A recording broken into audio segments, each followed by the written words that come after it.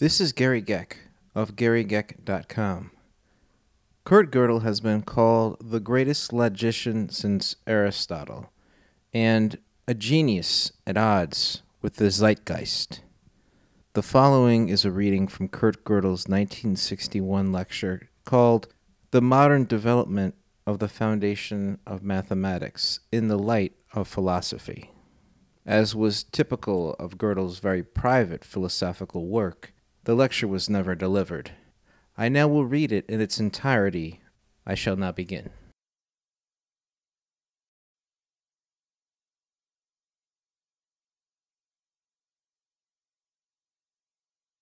I would like to attempt here to describe, in terms of philosophical concepts, the development of foundational research in mathematics since around the turn of the century, and to fit it into a general schema of possible philosophical worldviews, Weltanschauung.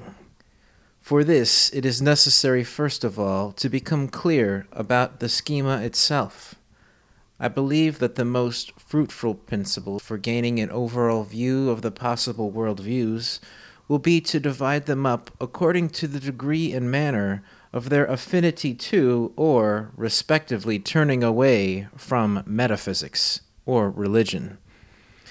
In this way, we immediately obtain a division into two groups. Skepticism, materialism, and positivism stand on one side.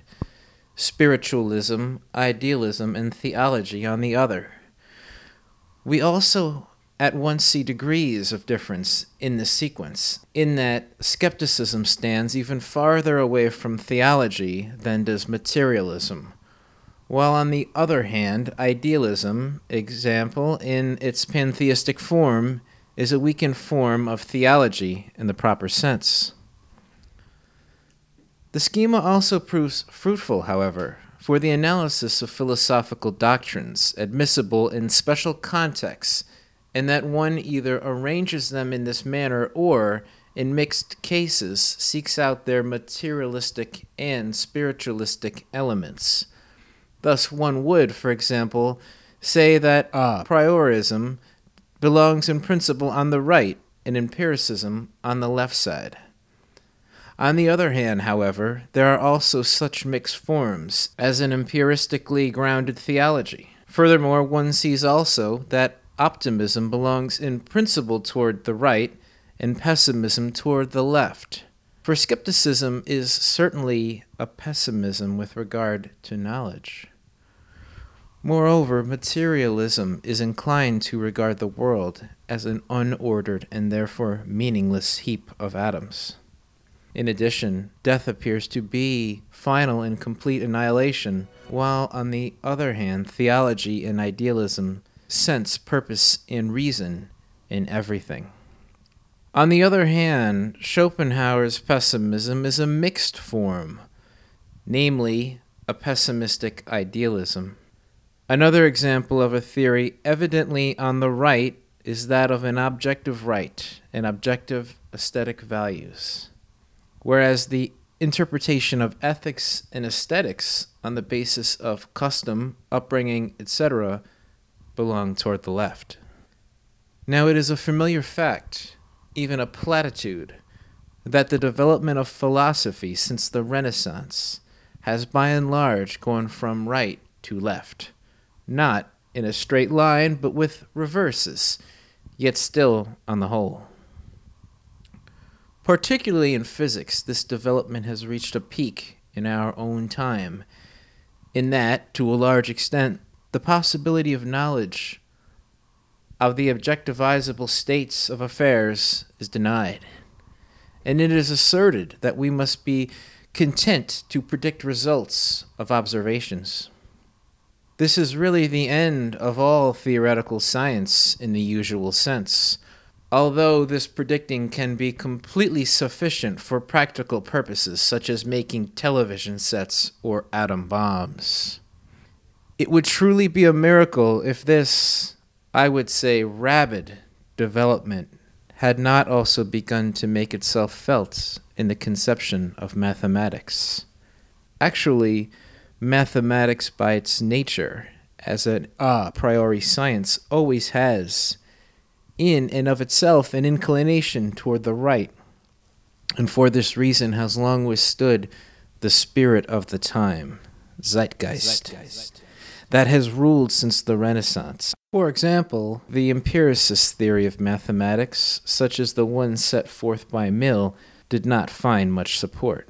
Indeed, mathematics has evolved into even higher abstractions, away from matter, and to ever greater clarity in its foundations. For example, by giving an exact foundation of the infinitesimal calculus and the complex numbers, thus away from skepticism. Finally, however, around the turn of the century, its hour struck. In particular, it was the antimonies of set theory, contradictions that allegedly appeared within mathematics, whose significance was exaggerated by skeptics and empiricists, and which were employed as a pretext for the leftward upheaval.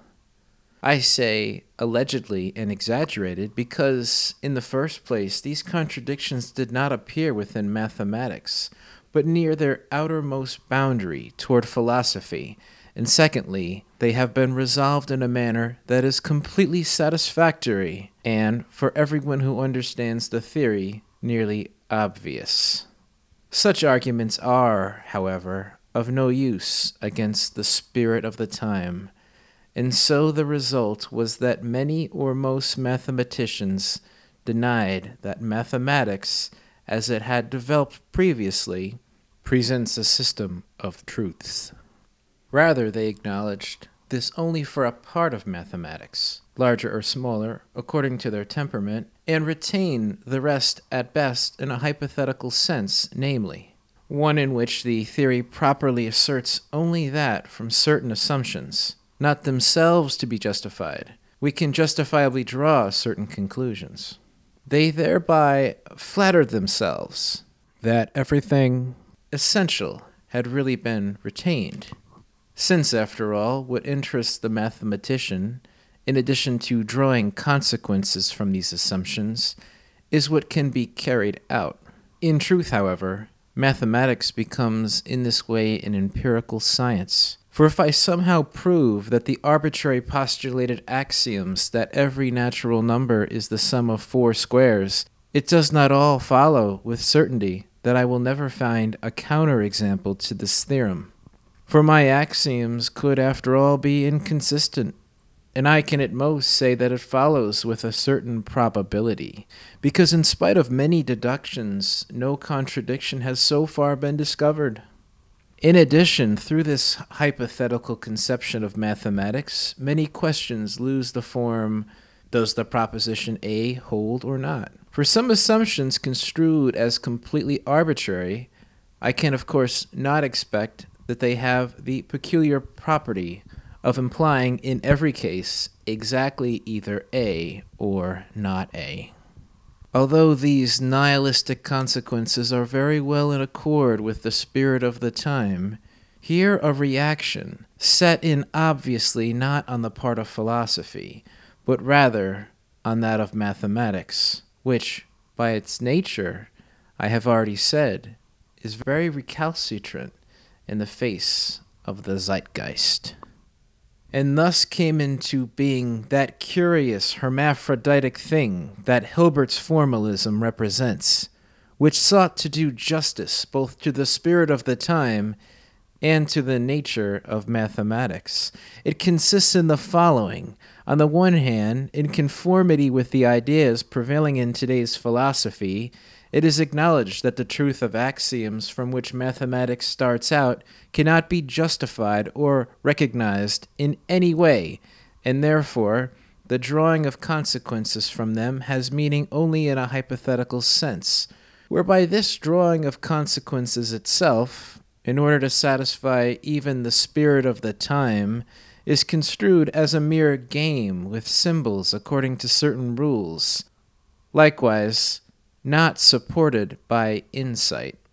But on the other hand, one clung to the belief corresponding to the earlier rightward philosophy of mathematics and to the mathematician's instinct that a proof for the correctness of such a proposition as the representability of every number as the sum of four squares must provide a secure grounding for that proposition, and furthermore also that every precisely formulated yes or no question in mathematics must have a clear-cut answer.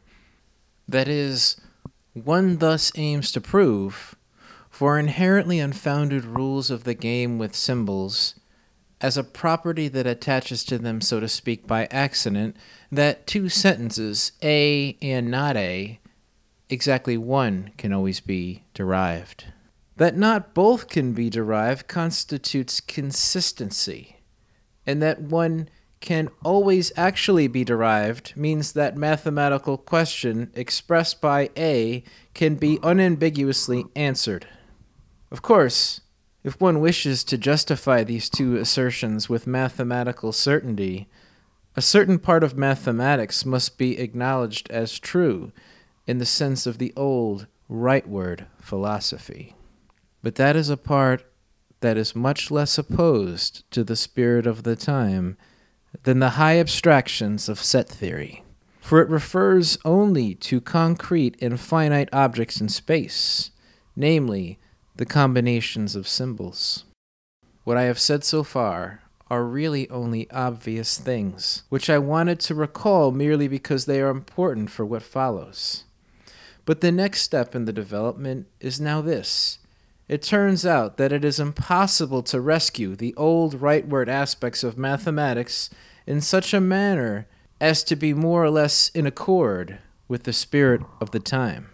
Even if we restrict ourselves to the theory of natural numbers, it is impossible to find a system of axioms and formal rules from which, for every number, theoretic proposition A, either A or not A, would always be derivable. And furthermore, from reasonably comprehensive axioms of mathematics, it is impossible to carry out a proof of consistency merely by reflecting on the concrete combination of symbols without introducing more abstract elements. The Hilbertian combination of materialism and aspects of classical mathematics thus proves to be impossible. Hence, only two possibilities remain open. One must either give up the old rightward aspects of mathematics or attempt to uphold them in contradiction to the spirit of the time. Obviously, the first course is the only one that suits our time, and is therefore also the one usually adopted. One should, however, keep in mind that this is a purely negative attitude. One simply gives up aspects whose fulfillment would in any case be very desirable, and which have much to recommend themselves, namely, on the one hand, to safeguard for mathematics its certainty of its knowledge, and on the other, to uphold the belief that for clear questions posed by reason, reason can also find clear answers. And as should be noted, one gives up these aspects not because the mathematical results achieved compel one to do so, but because that is the only possible way, despite these results, to remain in agreement with the prevailing philosophy. Now, one can, of course, by no means close one's eyes to the great advances which our time exhibits in many respects, and one can, with a certain justice, assert that these advances are due just to this leftward spirit in philosophy and worldview. But on the other hand, if one considers the matter in a proper historical perspective, one must say that the fruitfulness of materialism is based in part only on the excesses and the wrong direction of the preceding rightward philosophy. As far as the rightness and wrongness, or respectively truth and falsity, of these two directions is concerned, the correct attitude appears to me to be that truth lies in the middle, or consists of a combination of the two conceptions. Now, in the case of mathematics, Hilbert had, of course, attempted just such a combination, but one obviously too primitive and tending too strongly in one direction. In any case, there is no reason to trust blindly in the spirit of the time, and it is therefore undoubtedly worth the effort at least once to try the other of the alternatives mentioned above, which the results cited leave open, in the hope of obtaining in this way a workable combination. Obviously, this means that the certainty of mathematics is to be secured not by proving certain properties by a projection onto material systems, namely the manipulation of physical symbols, but rather by cultivating, deepening knowledge of the abstract concepts themselves, which lead to the setting up of these mechanical systems, and further by seeking, according to the same procedures, to gain insights into the solvability and the actual methods for the solution of all meaningful mathematical problems.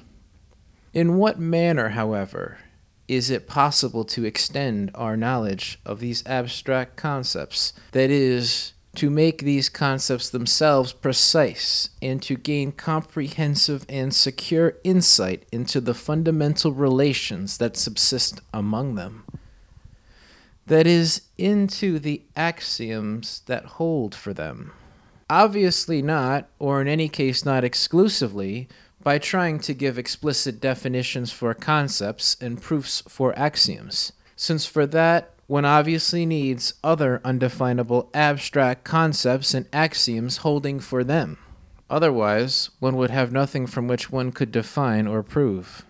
The procedure must thus consist to at least a large extent in a clarification of meaning that does not consist in giving definitions. Now, in fact, there exists today the beginning of a science which claims to possess a systematic method for such a clarification of meaning, and that is the phenomenology founded by Husserl. Here, a clarification of meaning consists in focusing more sharply on the concepts concerned by directing our attention in a certain way, namely onto our own acts in the use of these concepts, onto our powers in carrying out our acts, etc. But one must keep clearly in mind that this phenomenology is not a science in the same sense as other sciences. Rather, it is, or in any case should be, a procedure or technique that should produce in us a new state of consciousness in which we describe in detail the basic concepts we use in our thought, or grasps other basic concepts hitherto unknown to us. I believe there is no reason at all to reject such a procedure at the outset as hopeless. Empiricists, of course, have the least reason of all to do so, for that would mean that their empiricism is, in truth, an a priorism with its sign reversed. But not only is there no objective reason for the rejection of phenomenology, but on the contrary, one can present reasons in its favor. If one considers the development of a child, one notices that it proceeds in two directions. It consists on the one hand in experimenting with the objects of the external world and with its own sensory and motor organs. On the other hand, in coming to a better and better understanding of language. And that means, as soon as the child is beyond the most primitive designating of objects of the basic concepts on which it rests. With respect to the development in the second direction, one can justifiably say that the child passes through states of consciousness of varying heights. For example, one can say that a higher state of consciousness is attained when the child first learns the use of words, and similarly, at the moment when, for the first time, it understands a logical inference. Now, one may view the whole development of empirical science as a systematic and conscious extension of what the child does when it develops in the first direction. The success of this procedure is indeed astonishing and far greater than one would expect a priori. After all, it leads to the entire technological development of recent times. That makes it thus seem quite possible that a systematic and conscious advance in the second direction will also far exceed the expectations one may have a priori. In fact, one has examples where, even without the application of a systematic and conscious process, but entirely by itself, a considerable further development takes place in the second direction, one that transcends common sense. Namely, it turns out that in the systematic establishment of the axioms of mathematics, new axioms which do not follow by formal logic from those previously established again and again become evident. It is not at all excluded by the negative results mentioned earlier that nevertheless every clearly posed mathematical yes or no question is solvable in this way. For it is just this becoming evident of more and more new axioms on the basis of the meaning of the primitive notions that a machine cannot imitate. I would like to point out that this intuitive grasping of ever newer axioms that are logically independent from the earlier ones, which is necessary for the solvability of all problems, even within a very limited domain, agrees in principle with the Kantian conception of mathematics. The relevant utterances by Kant are, it is true, incorrect, if taken literally, since Kant asserts that in the derivation of geometrical theorems we always need new geometrical intuitions, and that therefore a purely logical derivation from a finite number of axioms is impossible. That is demonstrably false. However, if in this proposition we replace the term geometrical by mathematical or set theoretical, then it becomes a demonstrably true proposition. I believe it to be a general feature of many of Kant's assertions that, literally understood, they are false, but in a broader sense contain deep truths. In particular, the whole phenomenological method, as I sketched it above, goes back in its central idea to Kant, and what Husserl did was merely that he first formulated it more precisely, made it fully conscious, and actually carried it out for particular domains. Indeed, just from the terminology used by Husserl, one sees how positively he himself values his relation to Kant. I believe that precisely because, in the last analysis, the Kantian philosophy rests on the idea of phenomenology, albeit in a not entirely clear way, and has just thereby introduced into our thought something completely new, and indeed characteristic of every genuine philosophy. It is precisely on that, I believe, that the enormous influence which Kant has exercised over the entire subsequent development of philosophy rests. Indeed, there is hardly any later direction that is not somehow related to Kant's ideas. On the other hand, however, just because of the lack of clarity and the literal incorrectness of many of Kant's formulations, quite divergent directions have developed out of Kant's thought, none of which, however, really did justice to the core of Kant's thought.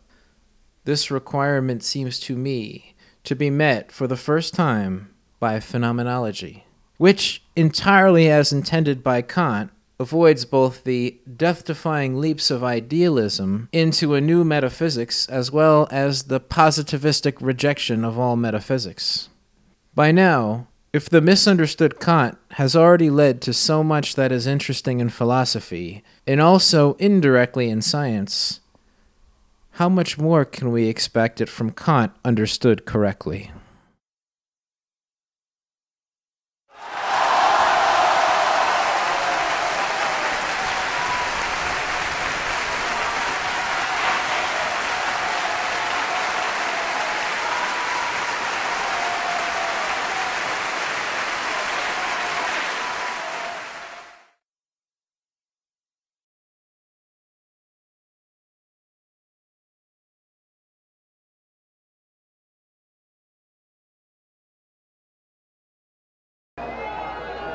As cranes were brought in to topple the statue of oppression, some reflected on what the new revolution would bring.